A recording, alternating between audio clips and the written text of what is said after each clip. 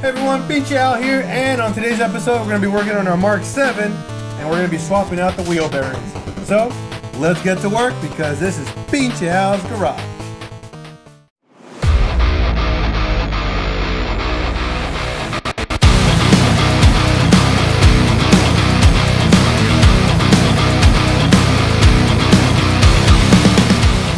First things first, if you ever worked on a Mark 7, make sure you jack it up, put it underneath the control arm on your jack stands. That way you're ready to go. So, like every project we do, we make sure the car is safe, secure, ready for work because we don't want anything to fall on us or hurt ourselves, you know, while doing work on a car. After that, we gotta take the wheel off and then we're gonna do the next step. So with the wheel now removed, you wanna put 2 lug nuts on the hub. And the reason for this is we have to break loose the axle nut. So you always put 2 lug nuts and you put a screwdriver right here in this corner and make sure the rotor doesn't rotate anymore. And then we're gonna break loose this guy.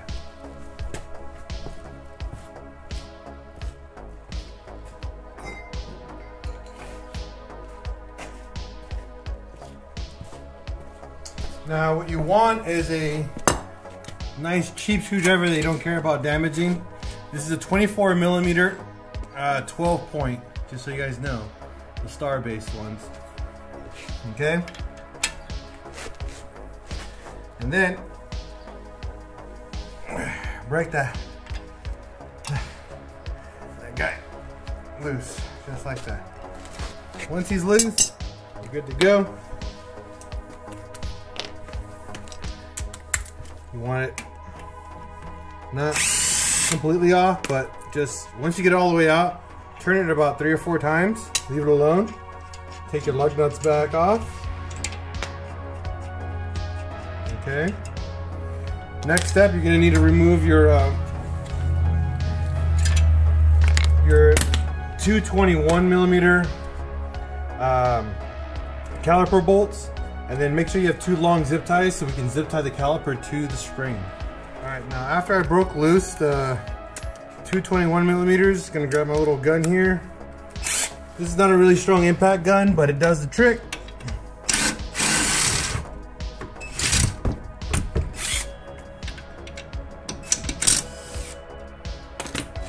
Okay, gonna grab our 2 zip ties.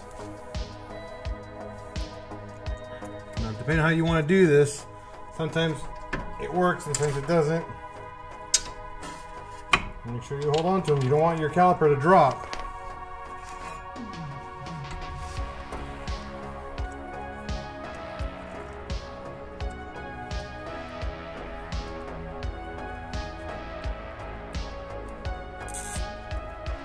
And usually cram it somewhere over here. Get it around your coilover or your stock spring. Zip it as high as you can, as high as it'll let you go, pretty much. That way it's safe, secure, and out of the way. Okay, it's all right. Now that we have that taken care of, caliper's out of the way. Now we gotta take the rotor off. That's going to be using a T30.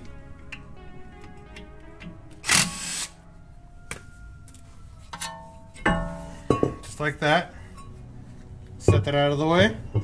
There's 3 T30s to hold the dust shield.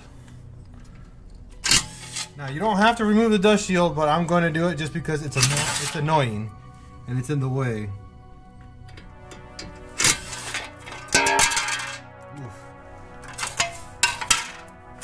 Okay, now that the caliper is removed, dust shield's removed, now you see the whole assembly exposed here. We're gonna need to take the 3/16s on the bottom off. Those are the 3 that pretty much hold the ball joint in place, and you want the ball joint all loosey-goosey because we want to be able to pop the axle out so we can access the 3 bolts behind the hub.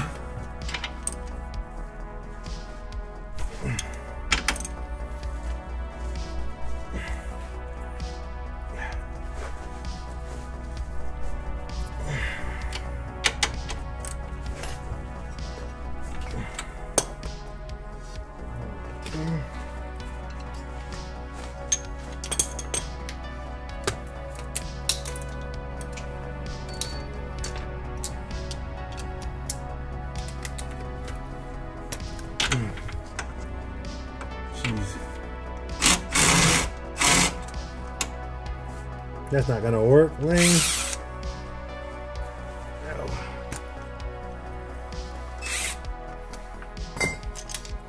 Old school way it is.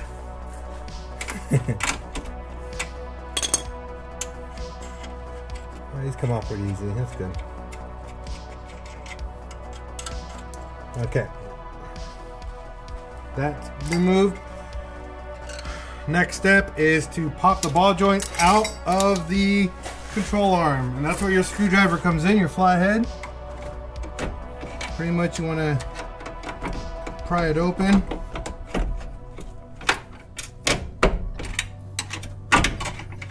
And make sure it gets all loose like this. This is what you want. And make sure the ball joint sits underneath the control arm, not above it. That way it gives you the play that you need, okay? Now that you're there, turn your volume down. I'm gonna have to hit this. Pop your axle out.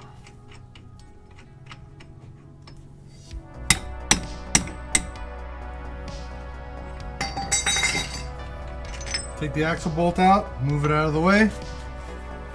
Now on this one, we want to turn the steering wheel to the left, and that way we can wiggle this out. Oh, never mind. Just popped out. So that gives us pretty much the room. We still got to turn the steering wheel as far as we can to the left because we want to able to access the 3 bolts back here. Those 3 are M12s or 12. The M12 12-point socket.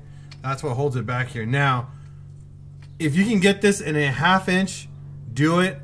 These are on very tight. They're with 70 Newton meters plus a 90-degree turn. So that means they're on probably with like 100, 120 pounds of force. So these suckers are on really snug.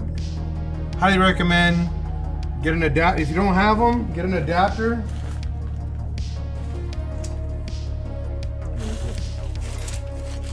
Get you a 3/8 to 1/2 inch and a breaker bar because these suckers are on here hard. I mean, just giving you guys a heads up.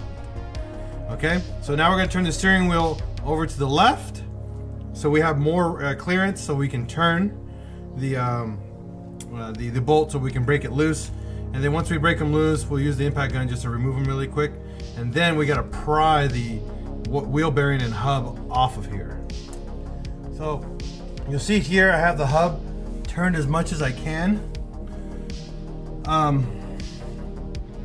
If you can get it to turn like this, by all means go for it. On the left side or the driver's side, it's much easier than the passenger side because of the axle. The axle really gets in the way. So I'm actually pretty happy in how this is turning out.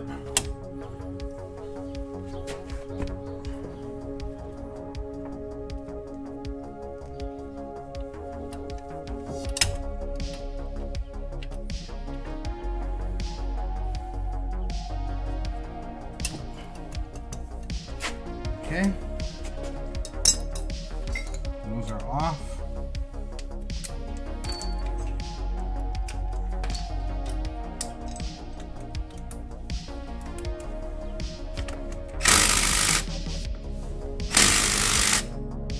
These are on this still.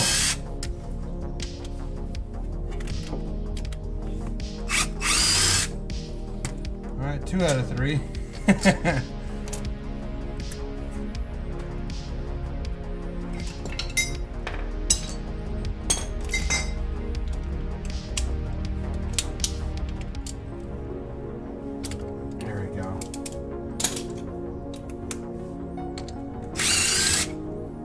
Alright, so now all 3 are removed. You're going to grab your flathead screwdriver and pry right here, down here, and just make your way walk it.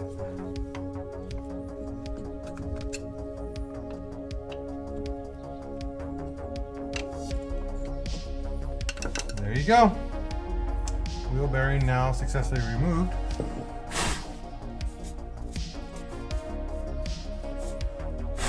You can do some cleaning, it's up to you. Now you're gonna reverse the process. We got brand new wheel bearings.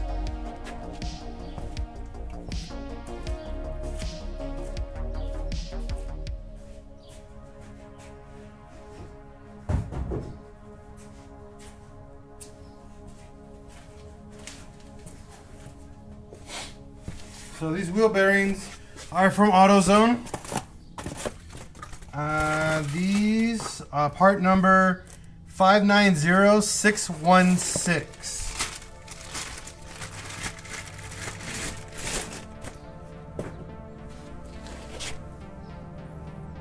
Brand new. Now, these don't have an orientation, they just go on. There's really no specific way that they go on to. They just gotta line the bolts up. That's pretty much it. And then thread them in by hand.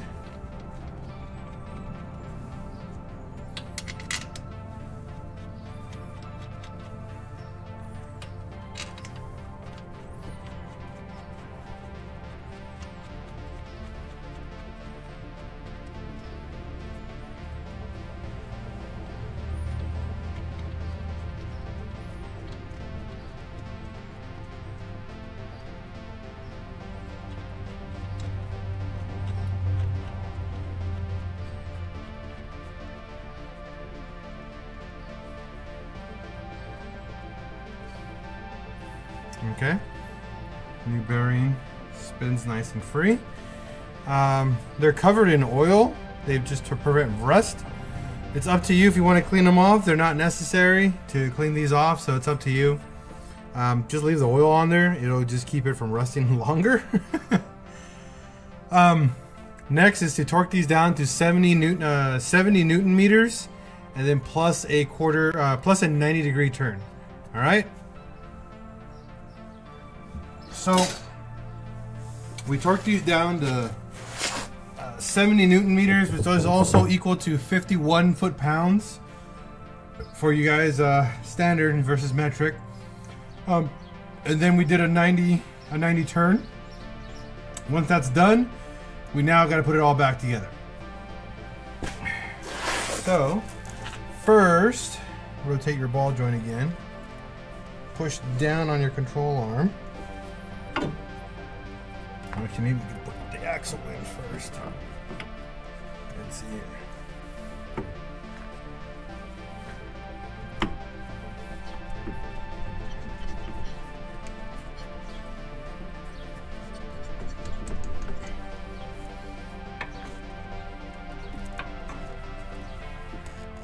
Oh, we gotta turn the steering wheel. Derp, derp. Not gonna work if I don't turn the steering wheel.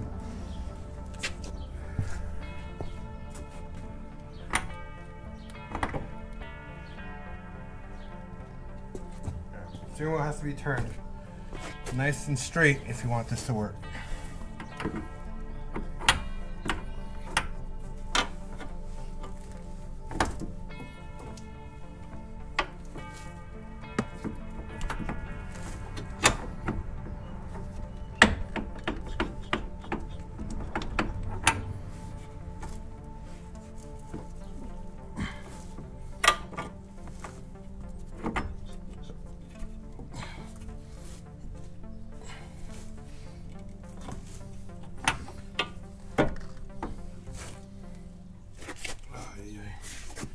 Axles are the worst.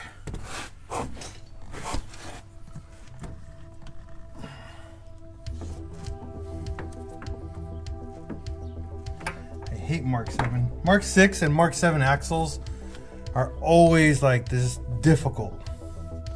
It's just difficult for some reason.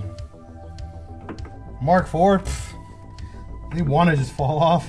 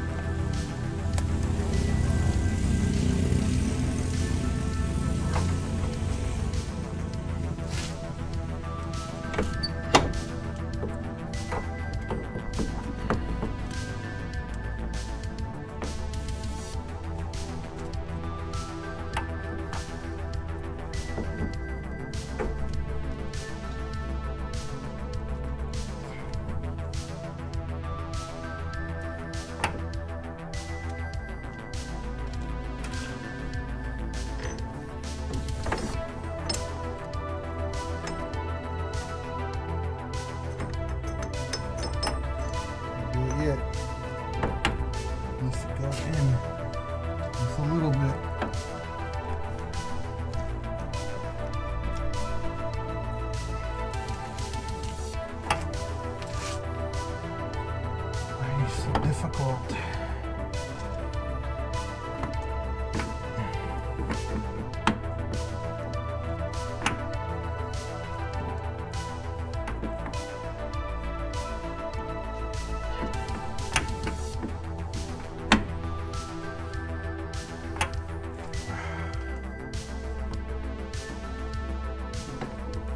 Give me a second, I'll be right back. Try to get another set of hands here.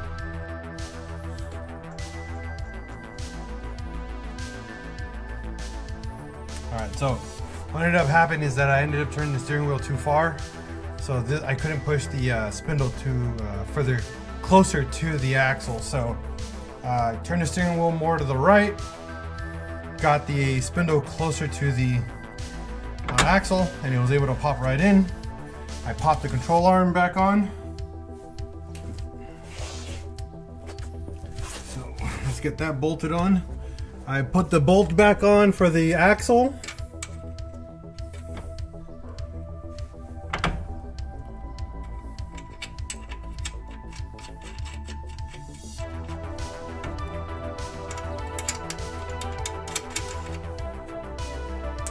You just don't want anything to pop back out, so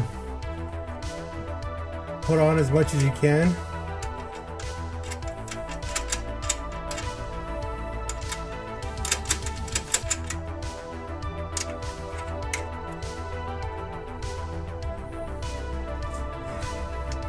Next thing is the brake dust shield. Once you put that on, then the rotor, the caliper, and then we start torquing everything to spec, and then you're done.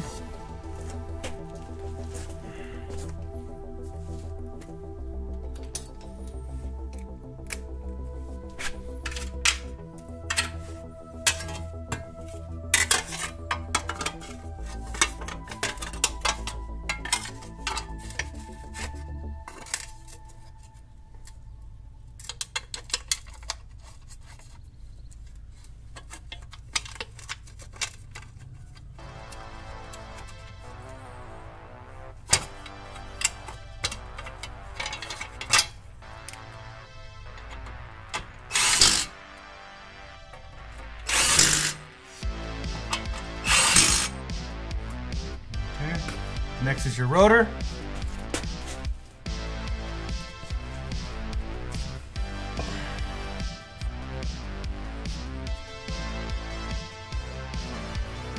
I like having the set screw on top. Just makes it easy for me to line it up.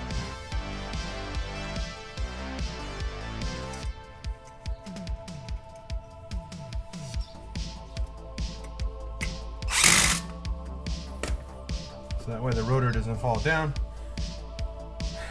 Next is your caliper. Just give it a little tug. Get it out of there.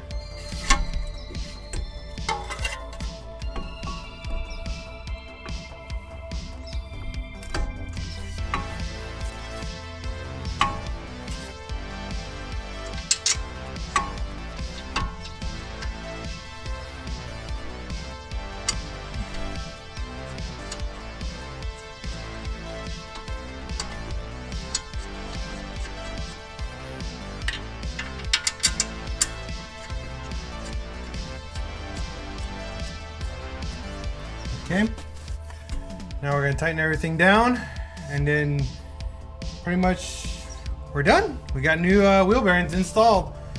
Torque everything to spec. So this guy's 200 Newton meters with a 90-degree turn.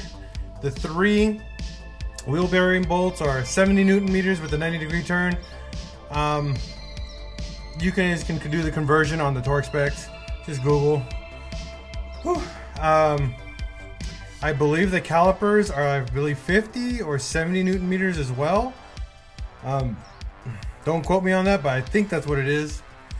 And that's it. And then you're ready to go. All right. Well, thanks for tuning in on this episode of PincheAls Garage with our Mark 7 TDI Golf Sport wagon doing wheel bearings. And that was pretty much it. It's straightforward. It's not really hard to do. We had to replace them because they're starting to make a whirl noise. So when you're driving down the road, it just goes wall, wall, wall. That's just a sound, premature failure on your bearings.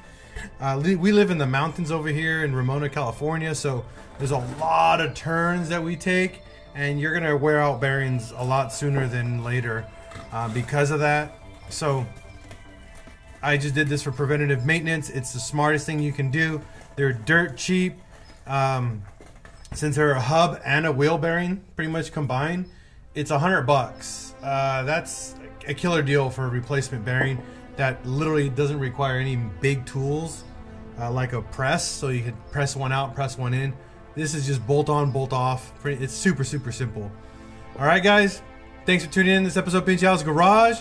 Smash that like and subscribe button. It always helps us here. The more people we have on the channel, the more content we're allowed to generate, because we generate more revenue or just generate more views, and it just helps. And with that, we can make more and more DIYs as things come up sooner or later. Peace out. You guys have yourself a wonderful day.